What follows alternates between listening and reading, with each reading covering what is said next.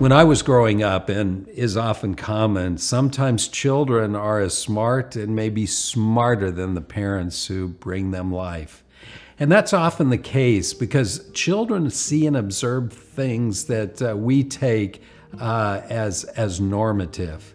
Well, one thing I noted when I was even 7, 8 years old through the teenage years was tension between my dad and his dad. Now, I had the privilege of working together with them on weekends. We would do remodel projects, rebuild houses, because in addition to my dad's regular job, he was trying to create wealth by remodeling old homes. And my grandfather at that time was retired, and so they worked together. My granddad would be mudding and taping as we re-sheetrocked the house. My dad would take care of the plumbing and electrical, and me, I did a little of everything. And I noted that there was this tension. My dad was awful harsh and critical of my grandfather. And I just loved my grandfather because when I was 2 years old, he stepped in during a time in our life when my dad, through an accident, was recovering, and I was deeply bonded. I remember one incident that my grandfather and I went to the supply store, the lumber store, picked up some stuff. We had it tied down on the roof of the car coming back, and there was a gust of wind, and a few pieces of the lumber blew off. My grandfather and I didn't realize it. We pulled up, and my dad comes out from the remodel going over his list. He said, "Where's these 2 pieces?" And my grandfather looked around, and he looked at the little slip from the lumber yard. Yeah, we bought them. And then he saw one of the ropes on the back had come loose. And he said, I think they flew off.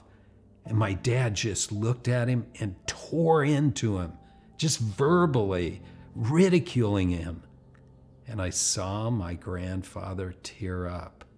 He cried and just said, "I don't know." And then he said to me, my dad, "Get in there with your granddad. Go back and find that." So I remember driving back, and sure enough, we found along the road about 3 miles back those 2 pieces of lumber. But what it brought to me was this awareness of tension between a father and a son. And then I began to put 2 and 2 together.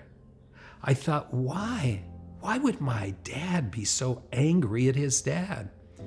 Well, my dad was an overcomer. He was one that was a stellar athlete.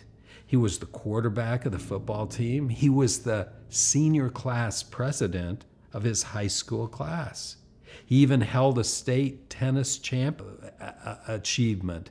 And this was something that I later learned my grandfather didn't have time, nor did he take off work to go see his son achieve those things. And it wasn't that my grandfather didn't like his son, he just never invested. And all those years, here, my father had built this up, but there's even more. My father was conceived out of wedlock, and his parents went to another state to get married to avoid the embarrassment. Now, I didn't figure this out till in my teen years, and then it hit me. This generational tension had meaning behind it. But here I am in the middle of this, an angry dad with his dad, and then all of a sudden trying to put those pieces together. You see, in every family, there's history.